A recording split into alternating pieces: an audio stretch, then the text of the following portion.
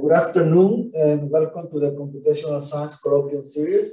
Today I have the pleasure to welcome Professor Perry Johnson, who is an assistant professor at Irvine, and he's going to talk to us about the physics of simulation of turbulent flows.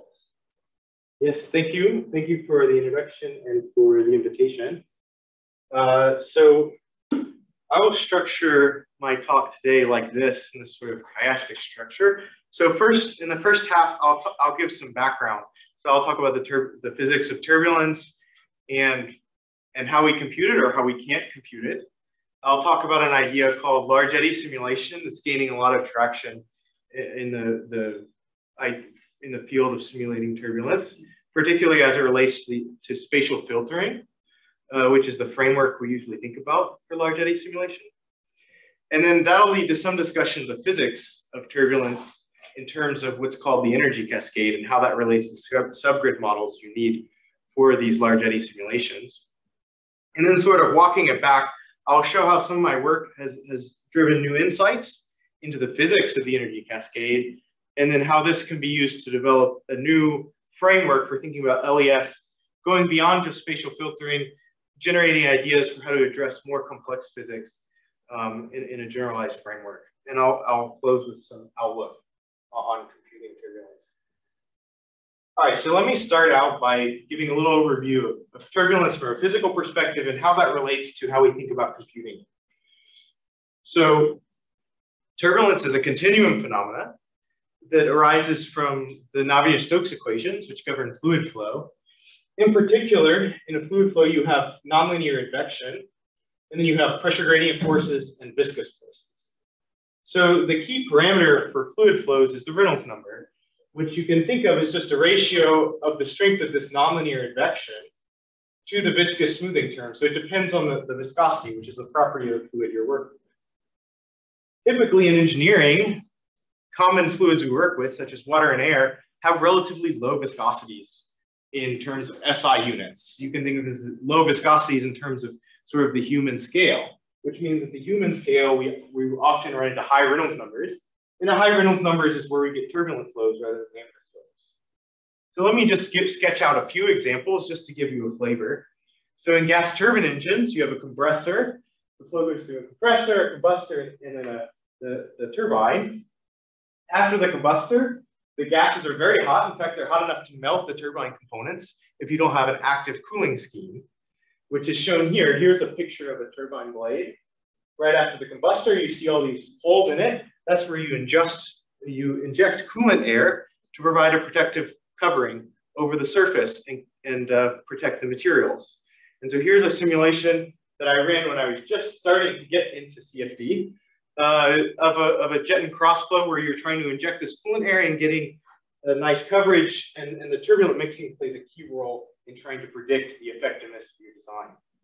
Another example is large-scale wind farms. Here's an offshore wind farm off the coast of Denmark that's very famous, where this is actually a picture where the fog, the atmospheric conditions were just right, so the fog showed up just in the wake of the turbines. So you can see the downstream turbines get blocked by the upstream turbines depending on the wind direction.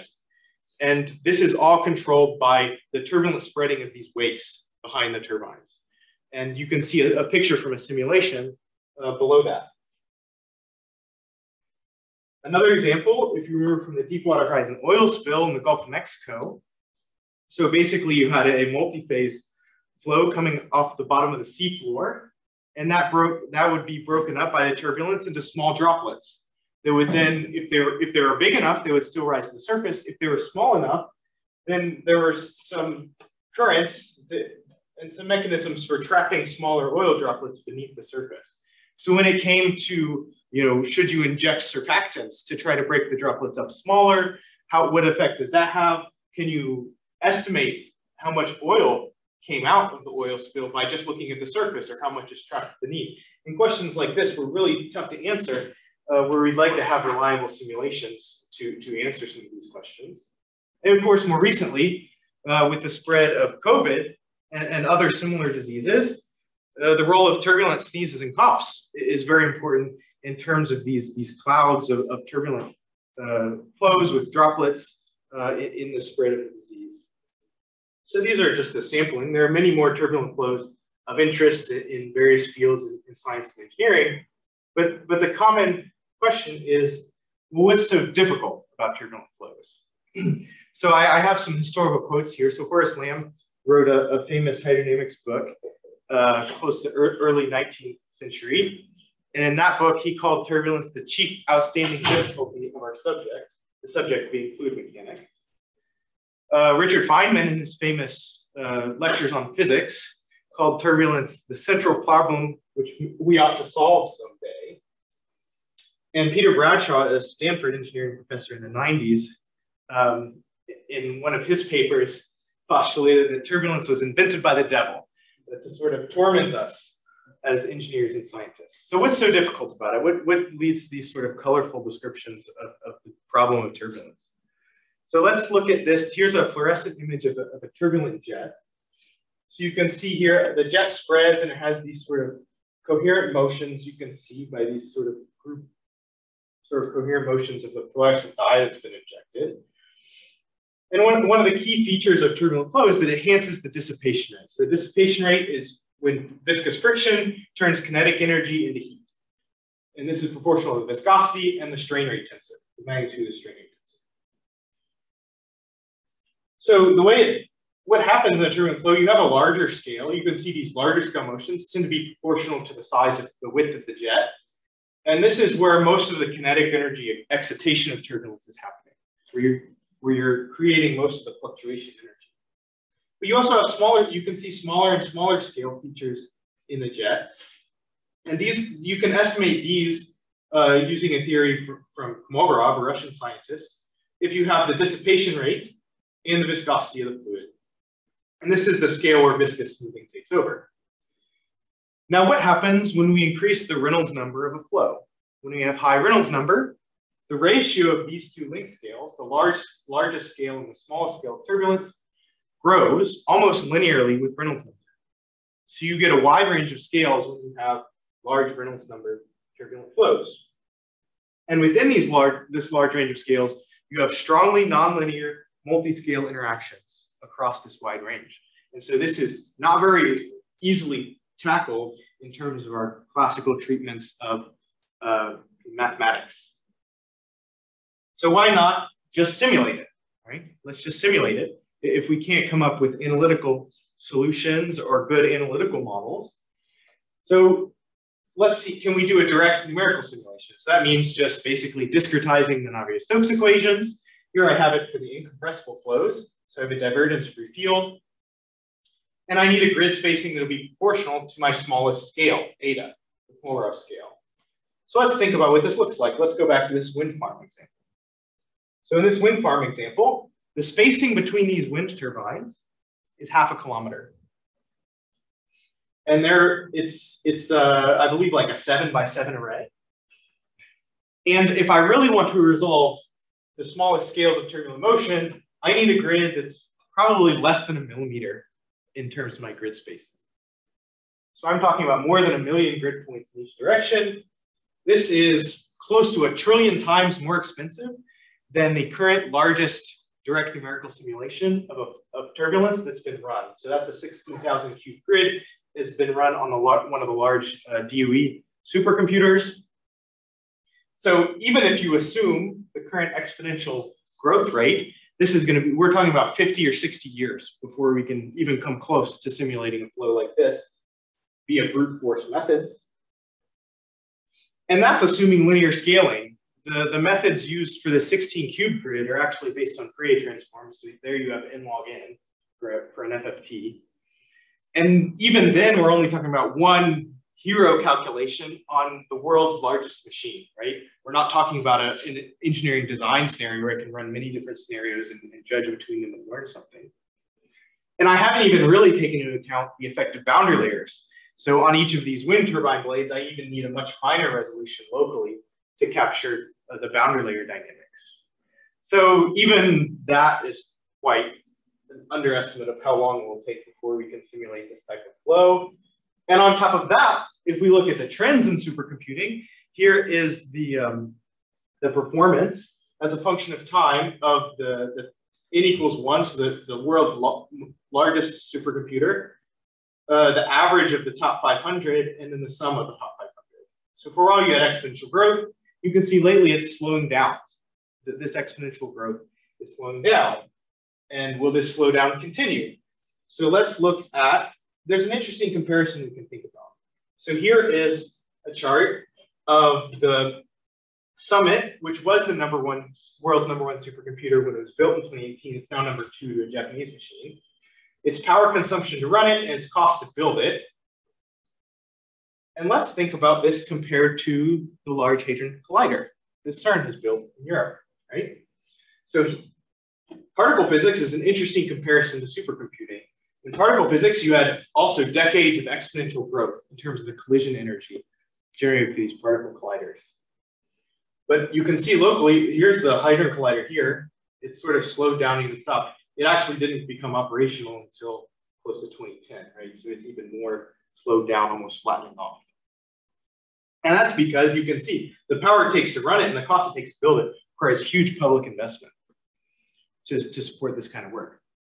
And if you compare the scale in terms of the power that it takes to run these world-class supercomputers and the cost that it takes to build it now, El Capitan is scheduled at Lawrence Livermore to be finished in 2023. And here are some estimates that I pulled from that. We're actually getting to the scale in supercomputing where it's comparable to these huge collider investments, right? So there's a real question of, I don't think we can take continued exponential growth in supercomputing for granted, even to make the kind of estimates I made on the previous slide. So all that to say, direct numerical simulation, a brute force approach, is not going to get us very far for a lot of practical engineering problems anytime soon. So let's consider some alternatives. And a very popular one is large eddy simulation. It's built on the idea of spatial filtering. So here's the basic idea. So the brute force approach, direct numerical simulation, I'm just simulating Navier-Stokes. Maybe I have some forcing function here that I add to it. And here's an example picture. This one's at a relatively modest Reynolds number. So in this case, right, my domain size is L. It's the length of these largest scale motions. And then you can see the small scale motions, eta, right? And so the number of grid points is that ratio cubed because it's 3-dimensional.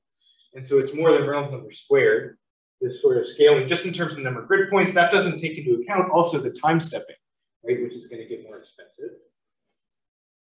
And so here's an example with 1 trillion grid points for this simulation. So 1,000 grid points in each direction. But for LES, I want to say, well, I want to run something on a coarser grid.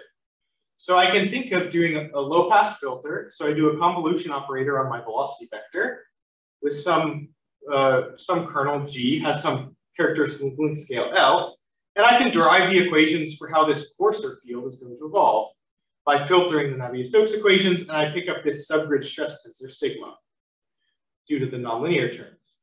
And I can use this equation to solve for a smooth version of the flow. And let's say I use a much coarser grid, so I can get away with something like 10 to the 5 grid points, much cheaper. Because I only need my grid size proportional to whatever filter scale I'm thinking about using. So this is much more realistic when we think about how to simulate high-rank simple flow. The catch is that we have to come up with some way to write a model for what sigma is. So this is the net force of my unresolved motions on the resolved motion, on the resolved scale. So another way to sort of visualize spatial filtering, again, is a convolution operator. If I think about it in Fourier space, convolution just becomes pre-multiplying by a transfer function. So I can take the FFT of my filter kernel, and basically, here's my spectrum without the filter. You can see there's a nice power law scaling that's well known in turbulent theory. And then when my wave number gets close to the Kolmogorov scale, so large wave number means very rapid oscillations in space. So small scales, eventually it drops off because there's not much energy at smaller scales than eta. And if I do a filtering, basically what I'm doing is this transfer function is killing off high wave number modes in my simulation as I increase the filter scale L. And so I can get away with much lower resolution and still simulate the filtered field. For example, I can think of a Gaussian filter here with some exponential shape of the filter function. And in Fourier space, it's also the same Gaussian shape. So the basic idea, right, if I do spatial filtering, it's a nice way to remove small scales and be able to simulate on a coarser mesh. There's a couple problems with it. One, in many problems in engineering, I need to have a non-uniform grid illusion. In some regions of the domain, I want finer resolution to know what's going on. In other domains, less fine resolution. So let's take a filter kernel that changes as I go to different locations in the flow. In this case, when I filter a gradient, the filter doesn't commute with the gradient operator. Instead, it generates a commutator error. So now my filtered Navier-Stokes equations include these extra commutator error terms. And my divergence-free condition is now I have a divergence in my filtered velocity field because of this commutator error. So that's one. Another is, how do we do turbulence near boundaries and interfaces? And in general, in more complex flow. So if I have a wall, some solid boundary here, I have turbulence near the wall, and I want to filter it. Here's sort of the domain in which my filter averages. It's sort of like a local average nearby. And if I get close to the wall, now my filter is asking for information outside of the flow. How do I do that? In multi-phase flow, let's say I have some deforming drop or bubble in my turbulent flow. So turbulence is deforming, maybe even breaking this up. If I filter this, now I'm going to sort of blur out this interface. And I lose a lot of the distinct features of a sharp interface where I have forces like surface tension, things like that. And so these are some things to think about in terms of spatial filtering for LES. Spatial filtering is the classical approach. But let's sort of move on. I'll come back to it. Let's think now physically, even in the simple case. Let's say I don't have walls or interface. I'm away from walls and interfaces, and I don't have more complex physics going on necessarily. What do I need to do for modeling, and how can I use the physics of turbulence to construct accurate models? So the basic physics of turbulence, again, away from walls and at high Reynolds numbers, can be sketched out very cartoonishly like this. You generate fluctuating energy at large scales, where it steals energy from the shear flow. And then through the successive process, the energy gets passed to smaller and smaller scales, until eventually the energy in the Kolmogorov scales, the smallest scales, energized, and now viscosity takes over and dissipates this energy. So a century ago, the British meteorologist Lewis Richardson wrote a nice poem to describe this. Big whirls have little whirls which feed on their velocity, and little whirls have lesser whirls, and so on to viscosity. He captured it. And then Kolmogorov, who is a Russian scientist who laid down a lot of the fundamental theory of turbulence in the 1940s, described it this way: from an energetical point of view, it's natural to imagine the process of turbulent mixing in the following way. Pulsations of the first order absorb the energy of the motion and pass it over successively to pulsations of higher and higher order. The energy of the finest pulsation is dispersed in the energy of heat due to viscosity. So you have this sort of energy cascading effect from large scales to small scales before it's dissipated. And this is how you get from large scale excitation to generating these very small scales in turbulence. How can we use this for modeling? So if we think about this idealized picture of the cascade, just to think about it in a cartoonish way for a second. If we have an LES grid, we have a finite resolution at which we can't resolve these motions at smaller scales.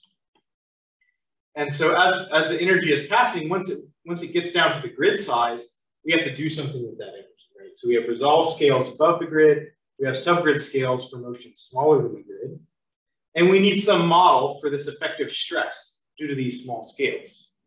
So the small scale will do an effective stress that alters the behavior of the larger scales.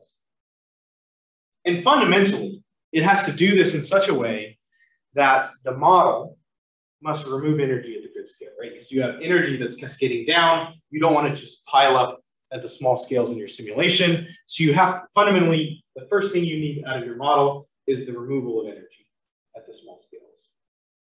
All right, so let's talk about how energy is partitioned when we take a spatial filtering approach. So if I filter the field, I can construct the kinetic energy of the filtered field by the dot product.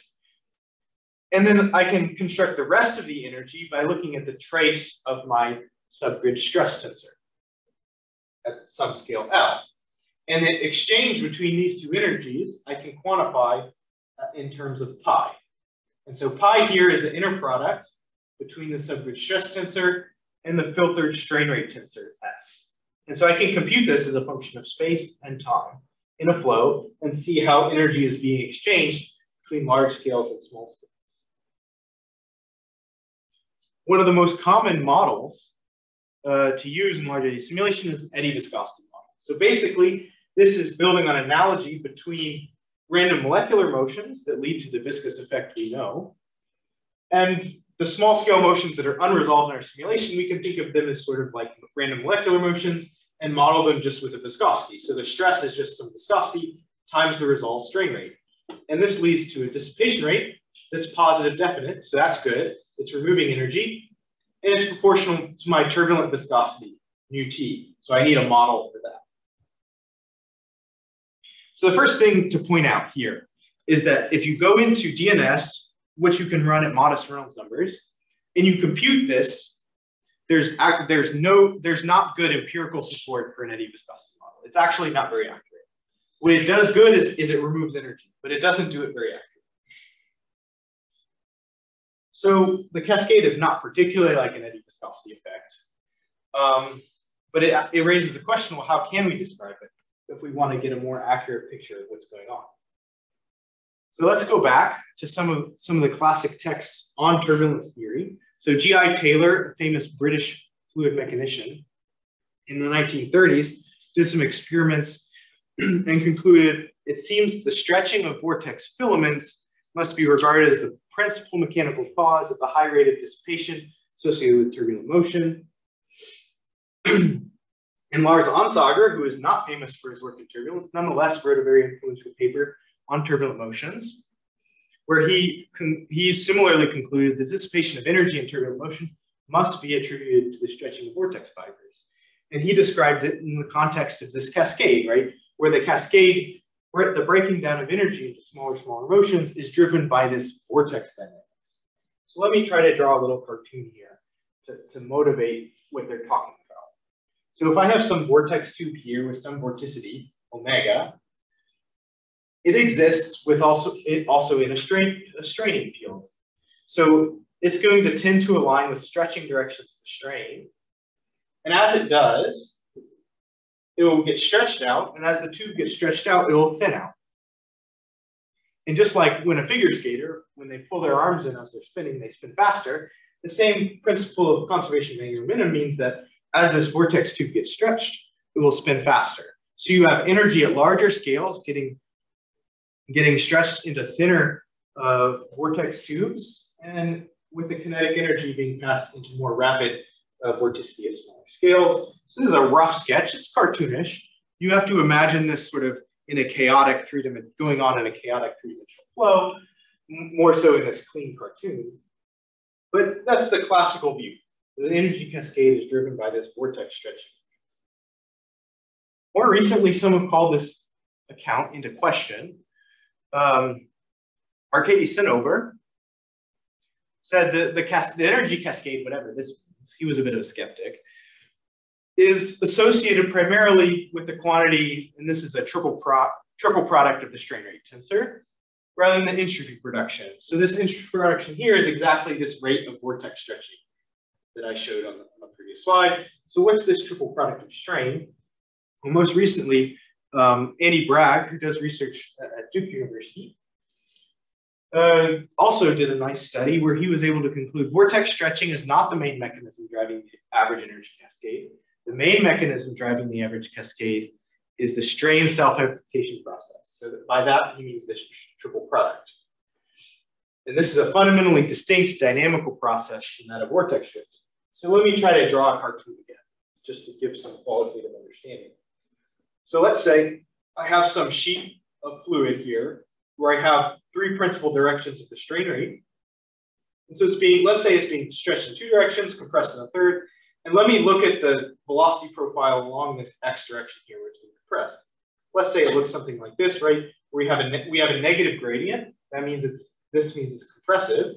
So you have higher speed fluid sort of catching up with the lower speed fluid in front of it. And so after some time, you can think of this like a Berger's equation effect, where you'll get a steepening of the negative gradients, a steepening of the compressive strains in a given flow field, and this generates sort of smaller scale striations in the flow. Again, you have to sort of picture this as going on in a chaotic three-dimensional flow field. So this introduces an alternative explanation or alternative mechanism to explain the energy cascade, which we'll call strain self-amplification. Okay, so let me try to disentangle these two effects using some precise analysis and get some new insights in the energy cascade physics, and then we'll get back to the question of LES. So this brings me to an alternative perspective on spatial filtering. So I introduced spatial filtering as a convolution operator. I've written it out in full here. It's an integral operator with some kind of kernel where you're essentially doing like a local average in the flow over some scale L. Again, with no boundaries, interfaces, uniform resolution, let's take the simplest case for now. But let's think of this differently. Let's think if I take a snapshot of the flow U, I set it as an initial condition, and I run a diffusion equation. I run it through a diffusion equation with some pseudo viscosity U hat and over some pseudo time T hat. So the solution to this equation, run on a frozen snapshot of turbulence, is exactly the same as the standard integral form, provided I have no boundaries and uniform resolution. It's just this Gaussian filter. We're now looking at U hat and T hat. I can form a relationship between the resolution scale and whatever these artificial parameters I have set. So how does this help us to sort of rephrase our integral formulation of spatial filtering into a differential one? Well, in particular, you can do some manipulations here with the differential form and get a differential equation for our subgroup stress tensor, sigma. This is what we need to model. And so grouping the pseudo viscosity and the pseudo time together is L squared. As I increase the resolution length scale to larger and larger scales, it follows a forced diffusion equation where it starts at 0 and then it gets forced by the gradient of the filtered velocity at each scale as the scale is increasing. So this gives a relationship for the subgrid stress in terms of velocity gradients at different scales. And the velocity gradient is a quantity that's made up of vorticity and strain rate. So this allows us to tie in vorticity and strain rate dynamics into the definition of the subgrid stress tensor and get a simple relation that looks something like this. The cascade rate, the rate at which energy is cascading across scale L, is equal to a sum of vortex stretching terms and strain self-amplification terms. So in particular, you'll have 5 terms. So single scale effects, that means interactions just between the scale L, strain self-amplification, and vortex stretching. And then multi-scale effects, where you have, for example, multi-scale vortex stretching. So if you have large scale strain, stretching, smaller scale vorticity, and multi-scale effects like this. So breaking down each term, we have single scale strain self-amplification at the filter scale, vortex stretching at this filter scale. Then we have multi-scale strain amplification. We have large scale strain amplifying small scale strain at some smaller length scale L prime. Multi-scale vortex stretching, where you have strain at scale L stretching smaller scale vortices at L prime, where L prime can be anything from essentially 0, essentially the Kolmogorov scale, the smallest scale, all the way up to L, so over a range of scales. And then this last vortex flattening term, which turns out not to be too important, so I won't talk about it much today. But basically what this gives you is a precise method to evaluate the contributions of these two mechanisms, vortex stretching and strain self-amplification, to how much they're driving the energy cascade. So let's look. So I ran a DNS at a relatively modest Reynolds number, so I can complete it in a reasonable amount of time. And then I can compute each of these terms directly as if I had an LES, right? By using filtering on the DNS results after the fact. So here, First, I plot this yellow curve. This is just the sum of all 5 terms on the right-hand side, taking the average, and I normalize it by the left-hand side. So this is 1 just because this is an exact relation. So this is a verification of the identity. And then let me look term by term. So let's first look at the single scale terms. This is a function of scale here. So here's my filter scale normalized by the smallest scale of turbulence eta. So near the small scales, you can see that the fractional contribution is 3/4 and 1/4 from these 2 single scale mechanisms. That's because when you're at the smallest scales, you don't have smaller scales that have these multi-scale interactions. So it's the only game in town. And then if I look at the multi-scale, well, they start out small, but particularly I'm interested in this region here, where you see this flattening off. So this is where you see some scale similarity. It is very important, because this range might not look very big in this simulation, because I have a smaller Reynolds number. But if I think of these larger Reynolds number applications, this range is going to be a very much larger range in the turbulence. And this is going to be the range where I need to do my modeling, this behavior here. And so you can see the various contributions of these various terms. And as I said, the vortex flattening term is pretty small in this range. So you can sort of add up these various numbers. So if I look at strain self-amplification versus vortex stretching, which one is dominating? Well, neither one is dominating a whole lot, but there is more strain self-amplification. So that is verified through this analysis. If I look at single scale versus multi-scale, this is important because the single scale terms, these can be represented directly in LAS without any modeling approximation. It's the multi-scale terms that require modeling. And these are about 50/50. What's more, let's compare the result. Let's look for term by term, how much does each of these look like an eddy viscosity? How good is an eddy viscosity approximating these terms? So this is an idea of constructing this gamma. I stole this idea from Nick Goulet's group at Stanford. Basically, you take the actual cascade rate and you normalize it by the maximum possible cascade rate if there was perfect alignment between the stress tensor and the resolved rate of strain tensor. So the eddy viscosity assumes this perfect alignment. So if gamma equals 1, that means locally it's behaving like an eddy viscosity, where you have this downscale cascade. If it's -1, you have an inverse cascade where energy is going from small scales to large scales. This doesn't happen very often in 3-dimensional turbulence. And 0 is when there's no local cascade. But you have a whole range, right? It can go anywhere between -1 and 1. And so we can look at the average rate as a function of scale here on the left. The average, you can think of this as sort of an alignment efficiency. And we can look at one particular scale in this self-similar range. We can look at the distribution, PDF. So you can see the average, this is for the sum of the 5 terms. The average efficiency is something like 40%, right? Not very much like an eddy viscosity. So this is what I was alluding to earlier, that physically, if you look at what the subgrid model needs to be doing, the eddy viscosity is not really very accurate. And if we look at the single scale terms, they're actually less efficient in terms of their alignment. But if we look at the multi-scale terms, they have much higher efficiency. In fact, if we look at the distribution, they're much more strongly peaked, close to a perfect alignment. Not quite, but closer. They're much closer to eddy viscosity behavior than the full tensor. And then this vortex flattening is sort of distributed close to 0, so it's not doing much.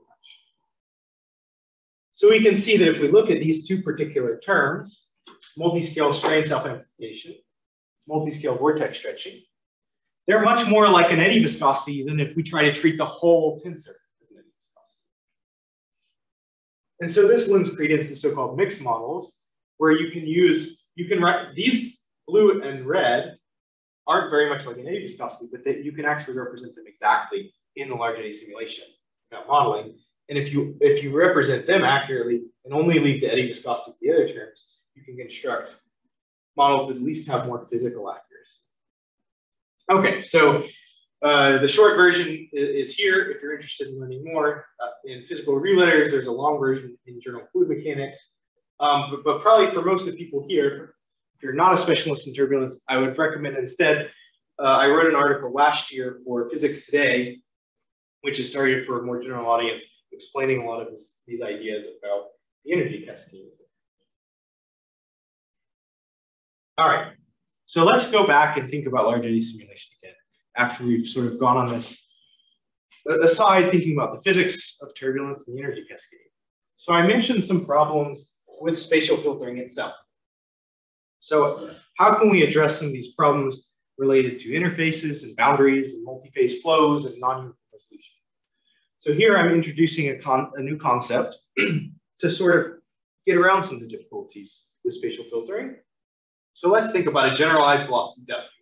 It's a function of space and time in a 3D field. And it's also a function of pseudo-time.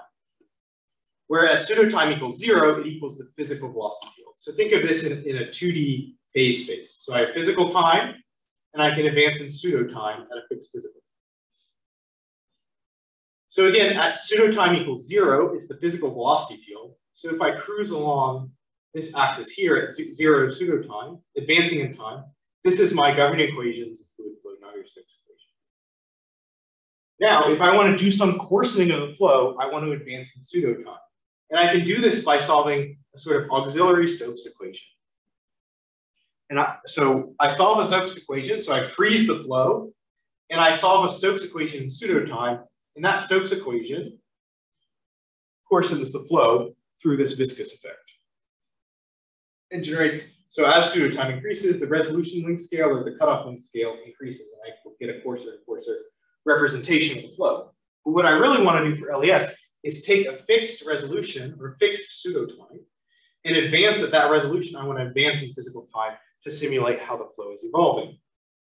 And so to do this, I need to generate the equations for how the coarsened velocity field would go along this curve. And to do this, basically what it boils down to is generating a model for residual stress, which is much like our sigma we had before, essentially a subgrid stress.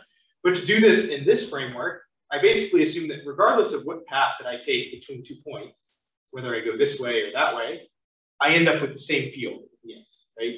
And this boils down, in differential calculus, this boils down to inequality of mixed partial derivatives. So if I take a derivative in pseudo-time and then time, or time and then pseudo-time, it has to be the same. And this is a constraint that I can use to derive models for the residual stress test. So let's first look at the simple case, then we'll look at more complex cases. Let's first look at uniform resolution, no boundaries, right? This is where standard spatial filtering theory does okay. It does pretty well. It's been fairly successful. So again, we have this duality between the integral representation, the classical spatial filtering representation, and my new representation, where now in this case, for uniform resolution, no boundaries interfaces, the Stokes equation becomes just a diffusion equation, like I showed before in the previous section. So what this shows you is if you take this, unbounded single phase flows with uniform resolution, these are mathematically equivalent. So I'm retaining all the advantages of the standard filtering theory that's been used for LES for decades. But now what I'm doing is I'm generating this expression here, which I can use just like I did before. I can derive this differential equation in pseudo-time, this forced diffusion equation, to generate equations for modeling, right? So I use this mixed partial derivatives to derive this in this framework. Again, where the gradients of W, which is now a resolved velocity gradient, is forcing this residual stress to grow as we increase the resolution scale. So we can come up with a simple procedure based on physics-inspired coarsening.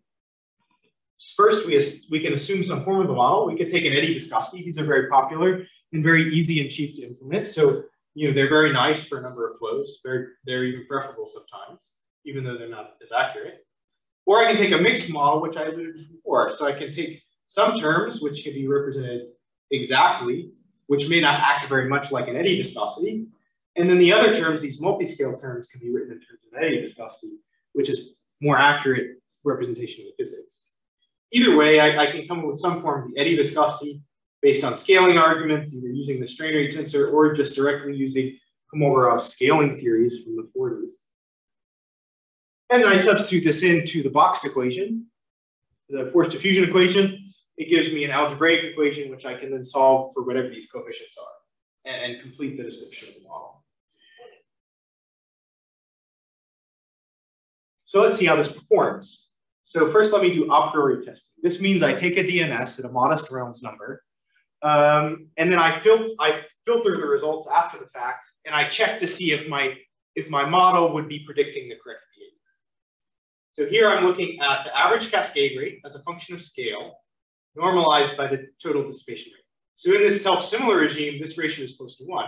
The cascade rate is equal to the dissipation rate. And you can see these various models here. In particular, this dynamic Smagorinsky model is a very popular model used by many users of LES. You can see how it's performing. It's providing a pretty good estimation of dissipation rate.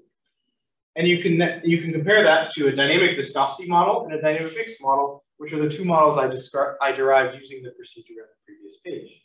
You can see they're also providing pretty good estimations of what the cascade rate is, compared to this nonlinear gradient model is only taking these single scale interactions. That's why it only has about half the dissipation rate. Remember, we saw this 1/2 ratio before. So this model is more accurate in terms of local representation, but it doesn't have enough dissipation rate, so it doesn't work well as a model in practice. You have to supplement it with, in a mixed model, with an eddy viscosity. You can likewise look in more detail, look at the correlation between the actual stress tensor that you need and what the model predicts. And you can show this nonlinear gradient is actually much better than a viscosity model, right? Because viscosity is not really capturing the physics correctly. We can actually get the best of both worlds by doing this mixed model here. And we can even go further, not just is the model correlated with the correct result, what's the actual R² value, or what's the error, right? So a higher R² value means lower error. So again, nonlinear gradient mixed models, because it's capturing these single scale interactions directly, have more accuracy than any viscosity models. So we can test different models that way. We can also test models by actually plugging the model in and running the large eddy simulation on a coarser grid, and then comparing it to what happens if I run the DNS and then filter. So this is sort of where the proof is in the pudding. So here's the energy spectrum, again looking at Fourier space as a function of wave number of the DNS. Then I do a filter on the DNS, so I have a filtered energy spectrum here that's dropping off at a lower wave number. And then here are my three models, the classic Smagorinsky model, compared to my two new, I'm calling them dynamic viscosity and dynamic mixed models, based on my physics-inspired portioning. You can see that in each case, it's dropping off. A Gaussian filter is actually a good representation of what the model is doing. But note more importantly that it's dropping off at the right wave number. So this coefficient that's being predicted by the procedure I showed is actually predicting a good coefficient to get this drop-off behavior at the right scale. We can also look at the details. Let's sort of look at the details in terms of vortex stretching, strain self-amplification. Is the LES getting the right sort of behavior as you run it, right? So here we can look at this, for example, omega star. So this is the efficiency. This is essentially this gamma value for the local vortex stretching. Is it getting the right efficiency? This has to do with the alignment between vorticity and the strain eigenvectors. So it's a very detailed measurement in terms of the local flow topology at the grid scale. And if I use a viscosity model, as you might guess, it's very similar to the distribution of these efficiencies in the flow is very similar to DNS, right? Because essentially what I'm doing is I'm increasing the viscosity. I'm essentially doing something like a direct numerical simulation at a lower Reynolds number by increasing viscosity. If I use the mixed model and I use more information about the local interactions in my modeling, I can get something closer to what you would actually need to get a representation of the filtered turbulent field or the coarse turbulent field. So that shows some more details of the benefits of mixed modeling if you really need to accurately represent the small scale physics in your simulation. All right, so let me wrap up with a few future directions. So as I said, large eddy simulations classically based on spatial filtering does pretty well if I have uniform resolution without boundaries, et cetera, et cetera. So really, I want to push and test this more. What I've shown so far is sort of first tests in a regime where the classical modeling approach already works pretty well, right? But we have some sanity check that this modeling framework is giving us something. But really, I want to push this forward now. So let's think about non-uniform resolution. So here I have a flow that's coarsened more here in the center, and then it has more finer resolution towards the edge, for example. This is just a concocted example to show what I mean. And so you have sort of the filtered versus the unfiltered signal shown here. And it's different depending on where you are in the domain. So spatial filtering gives us this commutator errors, right? But actually what happens when I use this physics-inspired coarsening, I get a generalized Navier-Stokes equations for my generalized velocity field. These equations are now replacing the filtered Navier-Stokes equation with a stress tensor and no commutator error. So I've eliminated the concept of commutator from that the spatial filtering framework has to deal with. And I get a divergence free representation. So what happened to the non-uniform grid effects? Well, they all sort of, instead of generating commutator error, they all got lumped in with this stress. But that's okay, because now I have this equation for what the stress should be doing. Then again, I can use this equality of mixed partial derivatives during my coarsening procedure. And I have this forcing due to the generalized gradients, as we looked at before. I have a generalized diffusion. So a forced diffusion equation again. And now I have additional forcing due to the gradient of the pseudo-viscosity. Pseudo-viscosity is sort of the local rate at which the flow is coarsened by the coarsening procedure. And so if I have gradients in resolution, that boils down to gradients in pseudo-viscosity in my framework. And this can be written into this expression, and you can use the same, and we think you can use the same sort of expressions and get good models to represent non-uniform grid effects without commutator errors. And then finally, thinking about multi-phase flows near solid boundaries, where some of these effects, for example, you don't want to smear out two-phase interfaces where you have surface tension effects and things like this, right? Instead, we think we want to go from something where we have some interface with some small-scale details, and really I want to sort of coarsen out these small-scale details, get an interface that still might be sharp, but now doesn't have the small-scale wiggles and things like that.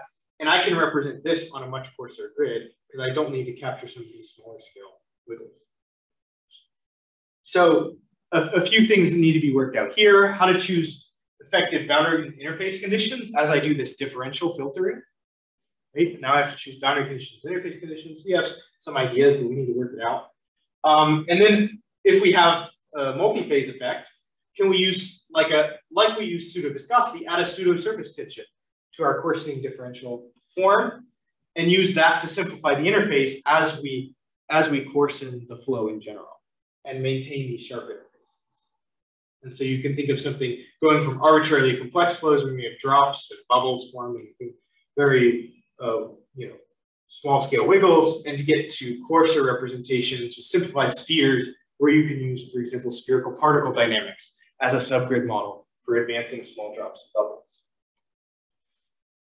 So we're pursuing the idea that physics-inspired coarsening, as it's laid out, is a good generalizable principle to extend the concept of LES beyond spatial filtering to be able to deal with complex flow physics. So yeah, the details of this were recently published in JFM, if you want to see the details. But with that, I will wrap up with a bit of an outlook, thinking again about computing, just the idea of computing turbulence. So I argued that the brute force approach using DNS is impractical for many flows, and this is going to remain so for the foreseeable future. So we sort of have to get used to this fact that we're going to have to do modeling to simulate turbulent flows. And large eddy simulation is growing in popularity. With spatial filtering, it's been shown very effective for simple flows. And there are open challenges remaining in terms of dealing with wall-bounded flows in a robust way, multi-phase flows, non-uniform resolution, and I only touched on some of the problems here. There's also challenges related to reacting flows and chemistry and other effects that can coincide with turbulent flows.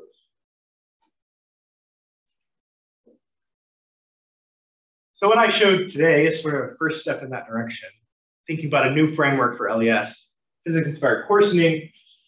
It has proven physical insight in terms of showing us something about the energy cascade, in terms of vortex stretching versus strain amplification, answering some fundamental questions about how turbulence works. And it has some potential advantages in terms of constructing this scheme for generating model approximations in the face of complex physics. So the next question really, I mean, I'm just getting started. I'm in my second year as an assistant professor. So really, I'm just getting started, and really I want to know, can we demonstrate this and actually demonstrate, are these advantages just theoretical, or can they be demonstrated?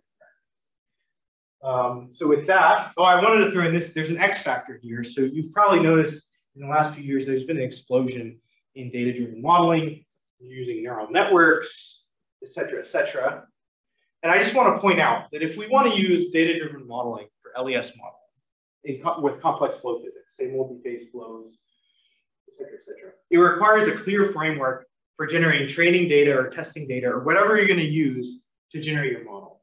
So right now, there's been a number of efforts, for example, in the simple case for unbounded flows with uniform resolution, where you can use spatial filtering to generate training data and testing data, and you can do very good generating a subgrid model. So, but the question is, how do we make that for complex physics? We need an extended framework that goes beyond spatial filtering. And so I think this framework here, physics-inspired forcing, can play a role in helping advance also on the data-driven modeling side too, as we get going. So with that, I will wrap up, and I'm happy to take any questions. Thank you.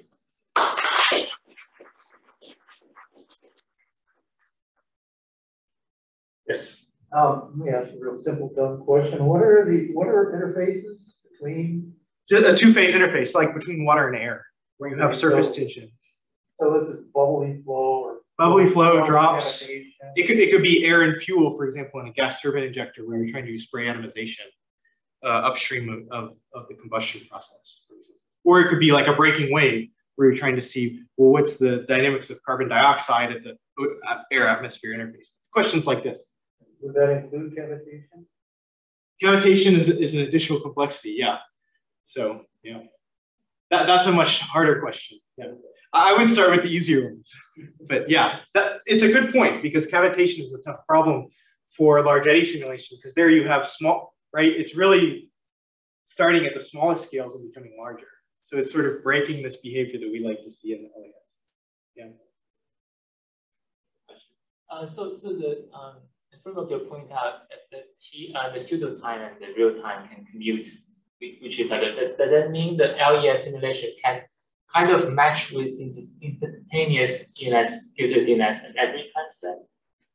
So generally, you could sort of play computational games where you run a DNS and an LES next to each other and have them communicate.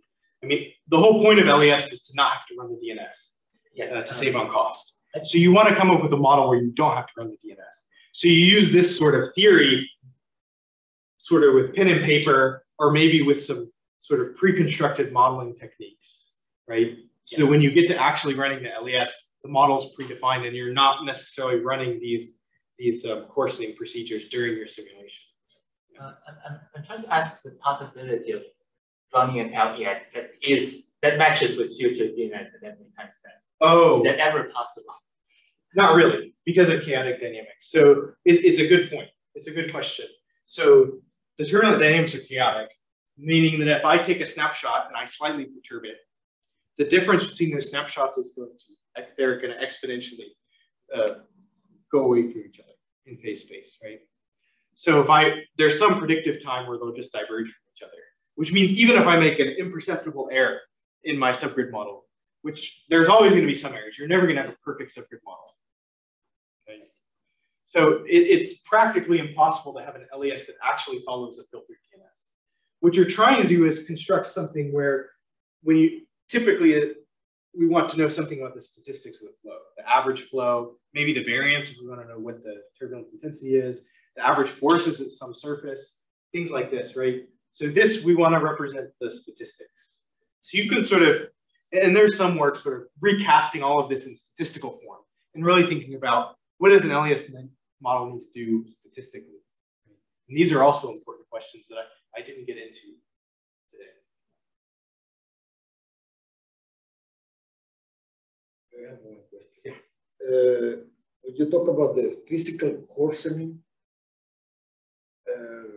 how do you determine how coarse your grade is going to be? How do you, like in practice, how would you determine what your grid is? Yeah, so I mean, this takes some engineering judgment to make a grid. I mean, obviously you're going to be constrained by whatever computer you have. No, I understand, but do you have in advance an idea how coarse it's going to be? For a particular flow, usually you can do better if you have some intuition about the type of scales of flow. So if you have a jet, for example, let's consider the jet, right? You have a width of the jet, you know that it's going to generate large scale eddies that are maybe like half the jet width. Right? So you need to be much coarser than that, right? So you probably need something like 30 grid points across the jet. You know, and this also depends on accurate models. More accurate models may need less resolution, and there's a trade-off there as well. So one of the benefits from doing more intense modeling work might be to try to get better predictions at coarser grid scales too, right? Maybe I can do it with only 20 grid points across the jet instead of 40 or 60.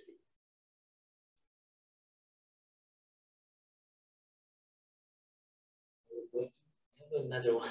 Yeah, go ahead. It's not really a question, it's like a brainstorm. So you showed the Gaussian filter is equivalent as running a diffusion equation. I think that's really inspiring. Mm-hmm. So I'm thinking about the reverse. So if we have a filtered field and we do stability analysis for the filtered field. To defilter it. Yeah, does it generate something like Emacs? Yeah, I mean, so if you do defiltering, would be like writing a diffusion equation with a negative viscosity. Yeah. So this is sort of an ill-posed problem, right? Yeah. There's sort of information that's lost in the filter procedures. And that's sort of intrinsic to, I mean, you really want that, right? Because you're trying to run a simulation on coarser grid. You have to give up information to do that. Right? So you can't really just run it backwards. This is not a practical way to do modeling.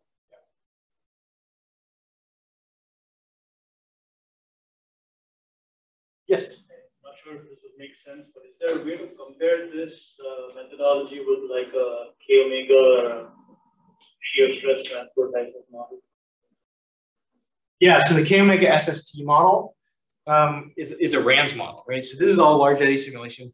RANS is a different framework to work in.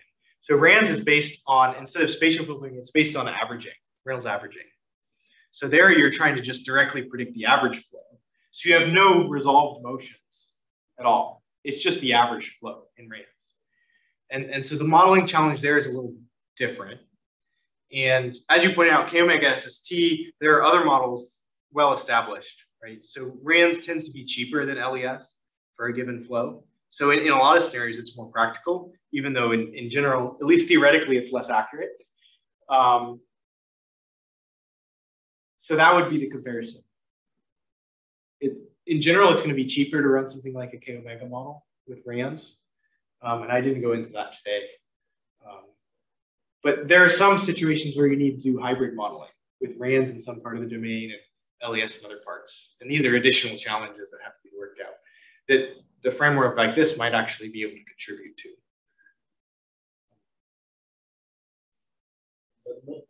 I guess I got a big picture question. Yeah. Just a tiny bit about quantum computing.